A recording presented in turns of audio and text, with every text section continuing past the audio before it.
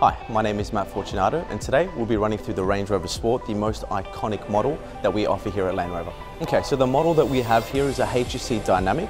There is three modes. So there's an SE, there's a HSE, then there's a HSE Dynamic. So the one in the showroom has painted side skirts with a black pack. A black pack generally does all the accents of the car, like your black badges, your black grille, your black wheels. The paint choice is called a Carpathian Grey, which is a premium metallic. In my opinion, it's one of the very best. As we venture through, you'll see the vehicle currently in a stationary position. It's on an axis height. The intentions are for you to get in and out of the vehicle a lot easier. When you exceed 10 to 15 kilometers an hour, this vehicle will self-rise to an on-road height. To further that, if you are venturing off-road, it does have that third mode, which is an off-road height as well. Okay, so the vehicle is currently locked and secured. You'll notice that the power folding mirrors are closed, which is a great indication to know that the vehicle is locked. In order to open it, the simplicity of just placing your hand in the sensor point like so will unlock and the power folded mirrors will release. As we venture through to the rear, the same door at the very back will do the same access. So all four doors have the same activation. Simply by pressing on the little key fob, the car will lock. Simply by putting your hand on the inside of the handle, it will unlock. It's a great safety feature. If you only touch this door, only this door will unlock. If you grab the rear, all four doors will activate. In the aspect of you touching this and then, for example, changing your mind and walking away, this car will self-lock knowing that you have not opened the vehicle.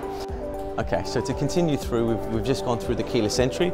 The rear of the tailgate of this car offers a real unique feature. So the ability to be able to place your foot in a gesture motion will unlock the boot and rise the boot. The same motion will also close the boot as well. Really great if your hands are full. Once the boot's closed, I will run you through a little bit of the backdrop of the vehicle as well. So from what you see, an upgrade from the previous model used to have a lot smaller exhaust. They've given them some nice aggressive looking exhaust, giving it an overall feature that's quite unique. As we venture to the back, the wipers still existent, just a bit more of a cleaner flush, so they sit at the top of the car. Once again, reiterating the black pack, you'll see all the accents of the car all blacked out through here. When the car is on, it will have sweeping taillights, which is quite a cool feature that Range Rover do offer. This model and variant is an SD-V8, so a majority of our stock is diesel. The benefits of that are from a towing capacity to an off-roading capability to a fuel consumption perspective. We're going to take a look inside the boot. There's a unique feature that's offered within. On the right panels just here, there is an up and down lever. Now what that does is it's the ability to be able to lift and lower the vehicle. So in the aspect of you saying having a companion like a pet, trying to get the dog in a lot easier, you can lower the car. Also with towing, if there's a tow hitch on there, you can lift and rise the vehicle according to the actual the trailer or the caravan or whatever that you're intending to tow. On the inside of the cabin, underneath here, we'll situate a full-size spare wheel, which is great. Also, there's a substantial amount of accessories that have been recently placed on option. Rubber mat tends to be very important. It's great for just general usage. You can also get a pet pack, even things like a ladder to get the dog into the car a lot easier, with like a water bowl and everything. So you can check online for that as well. Within the cabin itself, you do have a blind that will cover over personal belongings, etc. You can also release that through the top. And then we'll jump through to the cabin now and we'll explain a little bit about the infotainment. Okay, so we've stepped inside the cabin of the Range Rover Sport and I will run you through the infotainment system. It's a total of 3 screens, 2 situated in the middle and 1 also behind the steering wheel as well. The focus will be on the top screen for the moment. Navigation, media, phone, the 3 main points of usage. With nav, once set in, you can actually set a profile, which will allow you to have on the side tab a home button, which will give you easy access to simple of a press to give you the route to get home.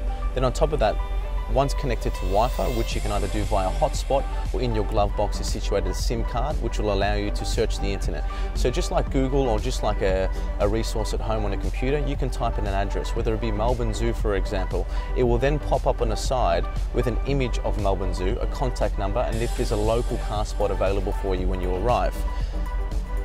Media, the ability to be able to listen to your Bluetooth, AUX, and also digital radio if optioned onto the car. And the final one, which is phone, allowing you receive call, missed calls, dialed calls. Venturing to the second screen, we have Apple CarPlay, great feature, also offering Android Auto as well. As I mentioned, with the internet, once connected, web browser will allow you to search the internet when the car is stationary. Contacts, it's just like an iPhone or an Android. It'll give you tabs with simplistic press of a button, allowing you to access those apps. So the below screen will allow, with vehicle, allows you to actually customize the mode of terrain that you're traveling in. So comfort program will focus on general driving, so potholes, speed bumps, just general comfort, quite lenient through the steering wheel. As we venture to eco mode, it will then focus on fuel consumption and reducing rev range. And the final mode, and my favorite mode in a Range Rover Sport, is the dynamic program, stiffening suspension, heightening rev range. The main focus with the Range Rover Sport is that misbreed between a sports car and an SUV, giving you sharp handling, torque vectoring through corners, and this will activate that. Simply by pressing on the helmet, you can then focus on customizing your factory setup with it, whether it be engine, rev, steering, suspension. The middle tab, once connected to a phone, will then display your phone details and also the mode of FM or AM or digital radio. The third tab is for seats, allowing you to choose whether it be base only or back only, whether it be heated or cooled on both sides, passenger and driver. You can option for the rear seats as well. And the final is climate. So the focus with climate is to be simplistic. So being as there's no buttons here, all you have to do is tab on to where you prefer the air to come through. So in this aspect, I don't prefer it directly on my face, so I have it just on my feet. And the speed to which I travel at, or the degrees to which I have set it at, is 17.5. If it becomes, say, too cold or the fan speed's not sufficient, I then can select the mode as to what fan speed it directly distributes. Okay, so the interactive driver display situates just here. At the moment, we've set it up with just a Range Rover Sport as the background. You can customize to have a different setup. So as we venture through to display and into info panel, you can then customize to have a full map in visibility as opposed to an image of the Range Rover Sport, which is actually quite convenient in the aspect of you keeping your eyes on the road and allowing a full sight of what speed, what direction. On the right, it will detail what gear you're in. On the left, it will detail the speed limit and also the speed that you're traveling. And the bottom will give you your trip and kilometers. On the top right is auto stop start, which can be toggled on and off. It situates about there. Furthering down, the volume is through here simply by touch and also by releasing to reduce the volume, then changing songs back and forth. This button here is called a customization button, allowing you to, on a short press, select a certain option, a long press to further that and select a further option. So in the aspect of you getting in and customizing this to the way you like, excuse me, and also this to the way you like, it gives you that little bit of tailoring. On the right, if optioned, you have adaptive cruise, the ability to press set will set at that speed, and then you can detail on the left or right the distance between the car and front, whether it be shorter or longer. This here is a safety standard feature. It's called lane assist. By pressing this on or off, you can toggle to give you guidance between two lanes. If you slightly veer out, the steering wheel will vibrate. The simplicity of the gear shifter is quite straightforward. So there's a lever on the rear. As soon as you grab that lever and bring forth, it will go through to drive. Handbrake will automatically release. If you place it back in park, it will re-engage handbrake. The same motion, once in drive, allows you to go to sport, which will heighten rev range and stiffen suspension. You can also manually shift negative and positive to change gears whilst driving. Once in R, which is reverse, it will activate sensors and rear camera automatically and also reverse dip the mirrors. As we venture down, traction control, speed limiter, and the modes of height. At the moment, we're in a standard on-road height. Simply by pressing either up or down will raise and lower the vehicle. On the right is a hill descent control and also low traction launch, which is great for an off-roading capability. The handbrake is accessible, it does situate here, but realistically you do not need to touch it. Venturing through the middle, there's a little gap in the middle, which is great for iPhone, so you can still utilize both bottle holders and keep your phone in the center. You can also bring this forth. Within there is actually a USB charging point and further storage. Okay, so Range Rover will focus on a gesture motion. The intentions are to reduce the amount of stress, the amount of buttons pressed, just the simplicity of things.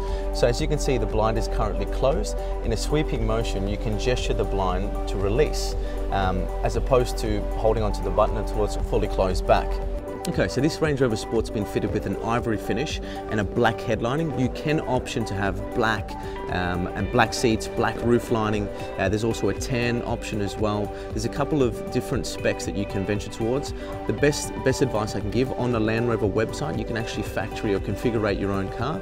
Alternatively, visit the showroom here at 351 Ingles Street, Port Melbourne, and myself and my team members will be very happy to assist you and run you through exactly what's on offer in these Range Rover Sports, and plus sit down with you and show you different leather types and allow you to feel it, allow you to touch it, and really appreciate what is exactly on offer.